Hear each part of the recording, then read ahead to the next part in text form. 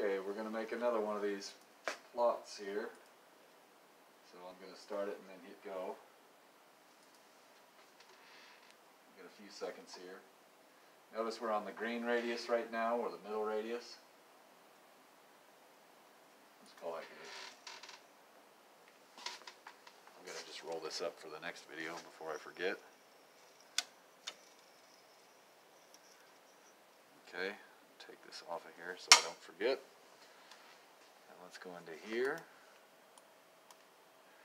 Grab all that data. This thing's driving me crazy. Control C. Go into here.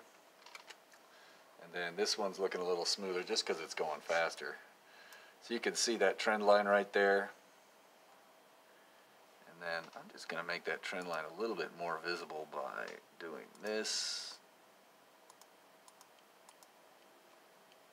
So that's the red line in there. Sorry for the colorblind issue there. Let's make it dashed, if that makes it better. It's just hard to see no matter what you do. Let me make sure you can see it here like this. So that's the trend line of the data that you can see underneath. Let's get that back down. Okay. And I just want to confirm that I'm actually looking at the right data set. So I'm just going to check over here. And I deleted all the old stuff. So that's looking good. You got all the numbers? Mm-hmm. All right, let's call that good.